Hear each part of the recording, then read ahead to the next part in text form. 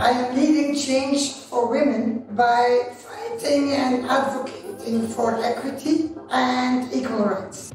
My name is Marleen Temmerman. I'm a medical doctor and I'm a professor in obstetrics and gynecology. As a young girl, I was always interested in why is there so much inequity, and that is a leitmotif throughout my journey. I think I have done more than 18,000 deliveries. Unfortunately, I had 72 girls or women who died of unsafe abortion. It has given me a motivation to say this cannot happen again.